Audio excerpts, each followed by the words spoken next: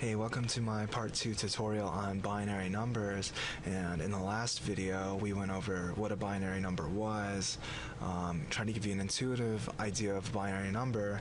And in this video we're going to go over operations you can do on a binary number. We're not yet going to go into the formal definition. That'll be in the next video, and that'll explain how you translate a binary number, base 2, into base 10 natural numbers. In this video we're going to go over the basic math operations and how they apply to binary numbers. And by basic math operations, I simply mean adding, subtracting, and multiplying binary numbers.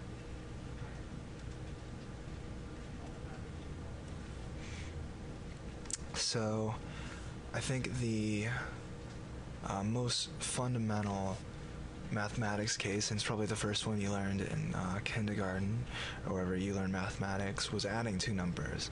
So 2 plus 2, 2 plus 2 equals 4. 3 plus 3 equals 9. 4 plus 10 equals 14. So this is all base 10. And if we move over to base 2, let's do 1 plus 1 in base 2. So the issue is we can't write 2 out because we only have two symbols. We only have 0 and 1 to work with in base 2. So in this case, 1 and 1 is actually going to be 0, and it's going to cause a carryover. So we have a carryover bit, and the carryover will give us 1. So in binary, 1 plus 1 is actually equal to 1, 0. So let's do another case. Let's do 1, 1, and 1, which is 3 plus 1. Now again, in the next video I'll go over how to actually convert these binary numbers into natural numbers, but don't worry about that right now. So we do 1 plus 1 like you do with base 10. 1 plus 1 is actually going to be, it's going to create a carryover, so we're going to carry that bit over, and then we add 1 and 1 here, and you can act like this is 0 if that helps you. So we end up with 1 and 1 and 0, and we end up with another carry bit. So it's 0, carry that bit over, these are all actually zeros, and we end up with 1. So 1, 1 plus 1 is equal to 1, 0, 0. So let's do another example. Let's do 1, 0, 0, and 0, 1, 1. And let's add these two. Now you notice this time, I think this is a good method, actually pad your binary numbers so that they have an equal number of digits. So the first one here has 3, and the second one has 3. That just makes the operations a bit easier. So we have 0 plus 1, 1, 0 plus 1, 1, and 1 plus 0, 1. So this is, you know, adding binary numbers. Okay. Great, so let's go into the next case, which is subtracting or subtraction. And let's do the same thing. We'll start with base 10, and we'll move on to base 2. So start base 10. Let's do 3 minus 2 is 1, 4 minus 2 is 2, 5 minus 3 is 2. Now, we're not going to worry about the top number being smaller than the bottom number, which would give us a negative number. And the reason is because binary number systems tend to use specialized special systems to describe negative numbers, and we're not going to go into that yet. So we're only going to deal with the case where you subtract two numbers and you end up with a positive number. So let's go ahead and do some simple binary or base 2 subtraction examples. So we'll do 1 minus 0, which is just 1. How about 1, 0 minus 1, 0? So we end up with 0, and then 1 minus 1 is 0. Or how about 1, 1, 1 minus 0, 0, 1? And you can see it's 0, 1, 1.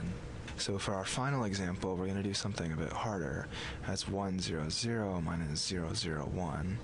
Now this is harder because we can't simply take 0 minus 1 here. We have to actually borrow from the left side. Now, I want to show a similar example in base 10. Let's do 3, 0, 0 minus 0, 0, 1, because I want you to have an intuitive understanding of how you do this. So in this example, 300 minus 1, we have to borrow from the 3, end up with 2, which goes over to 10.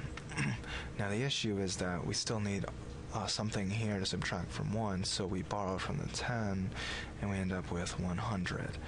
And so now we can subtract 100 minus 1, we end up with 99, and we were left with 2, so we get 299.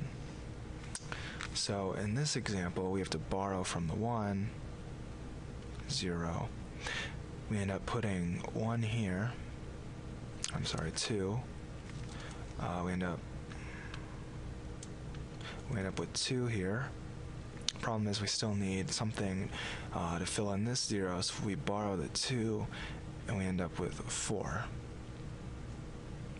So we subtract 4 minus 1 is 3, which in binary is 1, 1, and then we end up with 0 left. So that's our answer. Now, like I said, knowing that 3 is equal to 1, 1, we'll go over in the next video, but for right now, I'll just take that as it is. What I'd like to point out is the carry system, how the carry system works. Now, if you notice in base 10, we have the sequence of 10 and 100, and in base 2, we have the sequence 2 and 4. Each time we do a carry. So if you see a pattern here, we start out with the base of the number. So in this case, we borrowed from 1 and we ended up with 2, and then we borrowed from this spot with a 2 and ended up with 4 ultimately. And here in 300, we borrowed from the 3 and ended up with 10, and we ended up with 100. So the actual carry formula is equal to the base of the number times n, where n equals the number of spaces carried. So in this example, we carried, make this a new color, we carried 1, 2 spaces, and 2, our base, 2 squared is equal to 4, which is how we got this number. And in base 10, we carried 2 times, so we have base 10 squared, so our carry is going to be equal to 100. That's a mathematical way of doing it. If you feel like the intuitive method is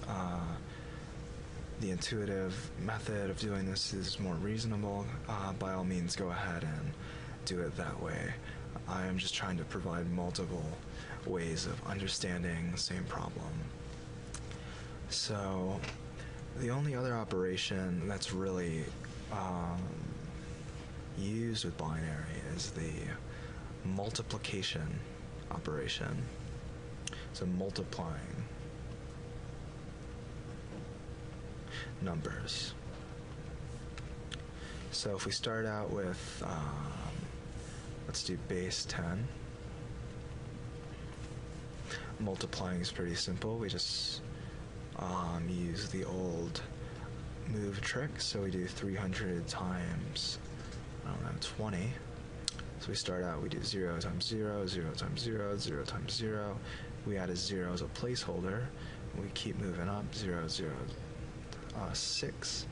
And now we have 2 zeros, and now we're at this number here. So 0 times 0 times 0. So our answer is 06000. So 300 times 20 is 6,000. Now in base 2, we do the same fundamental thing. So let's do 100 times 010. So I end up with 0, 0, 0, 0, 0, 0, 1, 0, 0 as placeholders, and 0, 0, 0, which is equal to 0, 1, 0, 0, 0. So it's the same fundamental concepts. There's only one operation, 1 times 1. There is no 1 times 2, it's just 1 times 1 and 1 times 0 is 0. So binary multiplication is actually much simpler than its base 10 counterpart.